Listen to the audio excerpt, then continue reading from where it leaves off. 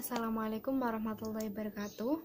My name is Fardah Khilmiyah, NIM 1713203000348.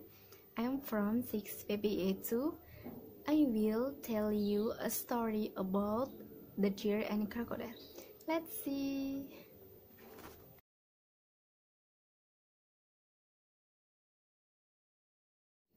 The deer and crocodile.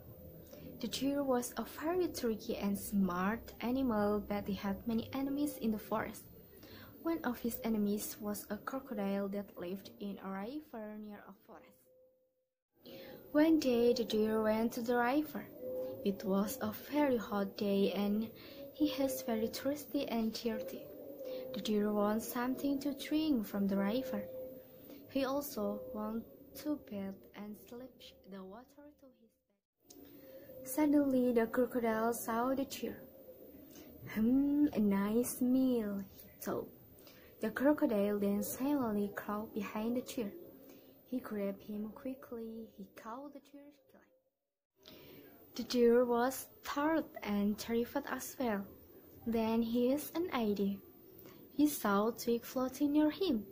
He picked it up and said, "You stupid fool! So you think you have caught me? Look at what you are picking. It is a twig and not my leg. Stupid crocodile, here is my leg." Then the deer showed the twig to the crocodile. Then Crocodile Ace could not see the twig very well and he was very stupid.